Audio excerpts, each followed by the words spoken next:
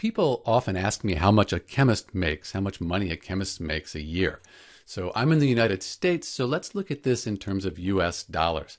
And the amount that a chemist makes will vary really quite widely from country to country and even within the United States from state to state. So to get an idea of how much a chemist makes, we'll compare it to the annual real median personal income in the United States. So in 2019, the Census Bureau, the US Census Bureau, stated that the annual median income is about $36,000.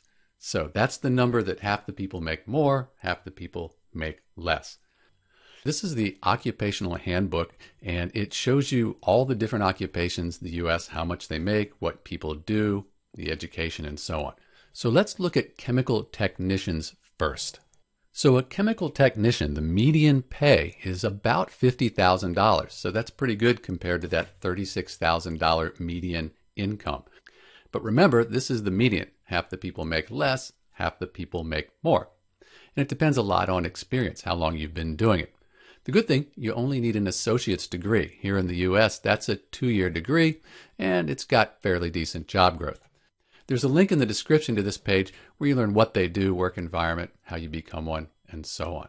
So for a chemical technician, not a long time in school, just 2 years, and you can do okay.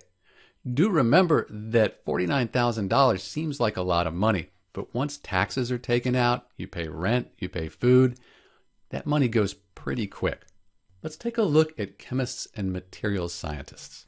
So here we're talking $80,000 a year. That's pretty good.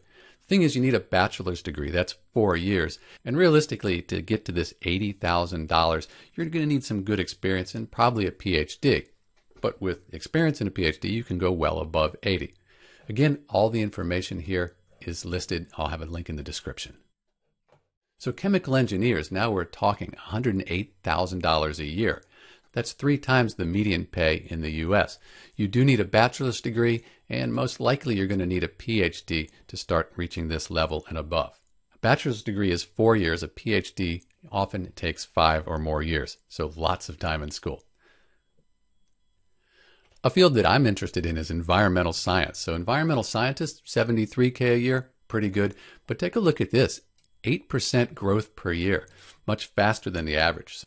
So in the US, these environmental scientists and specialists, this has a faster job rate. There are more jobs being created. Bachelor's degree, though a PhD or a master's is going to help you attain this and above. Let's look at one last career. You could teach high school if you had a degree in chemistry. So if you're a chemistry teacher, we're looking at $62K a year. That's pretty good. But this number, this is going to vary really quite widely depending on where you live and how long you've been teaching. And in general, to teach chemistry in high school, you need a bachelor's degree. Decent job growth, and it's not a bad job. I did it for quite a while. Unfortunately, I couldn't find YouTube video creator in the Occupational Outlook Handbook. So perhaps they need to update their handbook to include one of the most important jobs in chemistry. This is Dr. B. Thanks for watching.